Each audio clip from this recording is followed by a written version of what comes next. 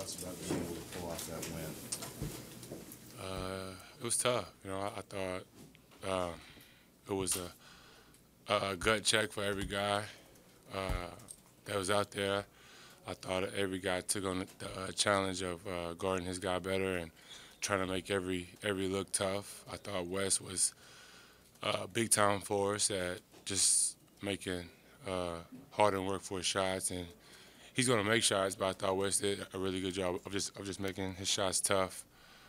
I thought Rolo battled with Dwight. I just thought that they all just played hard and just competed. How hard has it been for you guys to stay at the same level of focus? You guys, your focus as a team hasn't seemed to waver at all through the course of this whole series. It's not hard, because we understand what it takes and what our goals are. That's to win the series or put ourselves in a position to win every game. And we understand how hard it's going to be, and it's not going to be easy.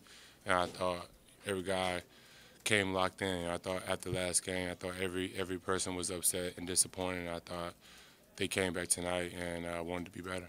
Marcus, how would you describe the scene at halftime in your guys' locker room? Dramatic. Mo's always talking for one, but he never screamed. So Mo just was trying to light a fire under everybody, and he just was telling us that we wasn't competing at the highest level. He's seen every guy on the team, including himself, compete better than what we did in the first half, and that we all have to try to seize this moment of being at home and being up 2-1, and that we weren't playing our basketball. I thought every guy took on that challenge after that. Marcus, Coach McHale said the playoffs are about being built for the grind. Are y'all built for the grind? We're growing, and I think with every game we learn more about ourselves, and I think we've definitely grinded out the season. I was in and out of the lineup. I think, we had tough wins and tough losses, so I think we've definitely grown through the season. So, and, so far we've grinded every game, and, we've, put ourselves in a really good position right now. So, we just got to just keep getting better. What are your thoughts on that scramble there? Mo gets the three. Yeah, I was nervous. I thought it was going to end bad for us because we just hadn't taken care of the ball in those type of situations before that. So I was just nervous, and it ended up working out well for us. But I definitely didn't know how that was going to end. What's the challenge like taking on Dwight down low, and how do you think you did? Dwight, he's one of those guys that's going to play at the rim. He's very physical, trying to get there. So it takes a lot of effort and focus to try to keep him from getting easy dunks or easy shots. It's a challenge, and I've accepted it. Rolo, Joe Freeland, and whatever four guys out there with us are all tied in with us. So I think we've all tried to just make his looks tough.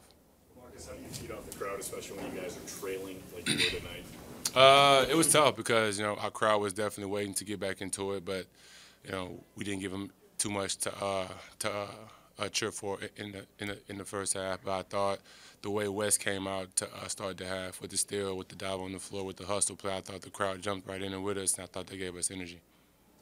That 2 40-point games in Houston, you feel pretty good going back there to get another win.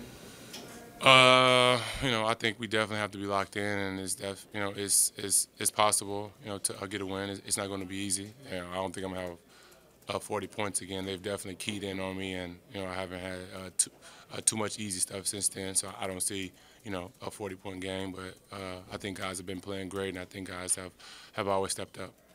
Bring up the old stuff, Marcus. I heard you talking in the locker room about the 2 missed free throws. Just your thoughts after you had hit those. I could see you were frustrated after that. I have to be better.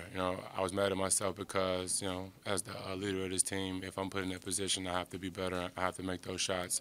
So I was just mad at myself that, one, I missed both, and, at least didn't make one. But, I'm better than that, and I will be better than that. But I missed the first one, and I shot it normal, and then it just messed with my head in my second one. And I don't know what I did on my second one, so I'll be better, though.